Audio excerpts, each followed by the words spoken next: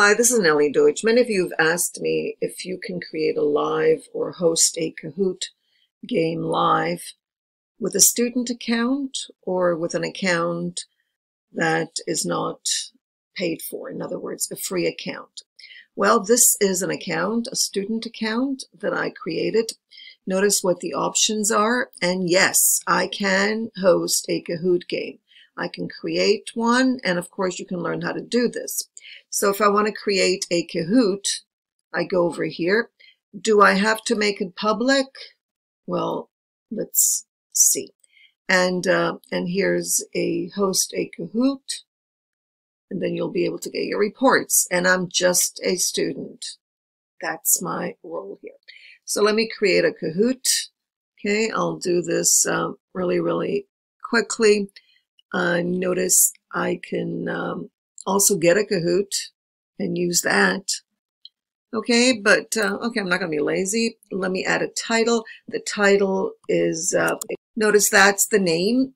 Now I can make this for everyone, make it public or only you. Okay, I can always change that, and I can add different things here.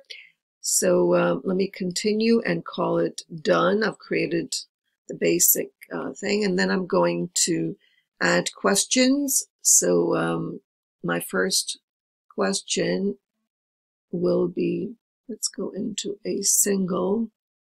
Okay, my question is, do you like Kahoot? Do you like Kahoot? And I hope the answer will be yes. All right.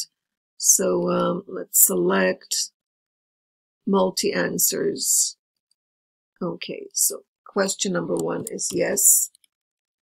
Question number 2 is no. Question number 3 is, so that's easy enough, right? In case you missed anything, make it public or anything or share it with everyone. It just worked.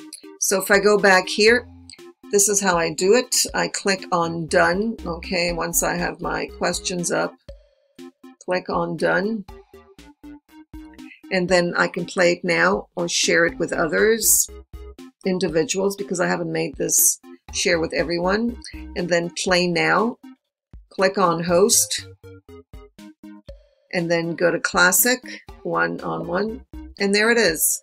Okay. That's how easy it is. So have fun, guys. It's all free. Just keep getting new accounts. Don't tell Kahoot I said that. Have a great day and happy Kahooting.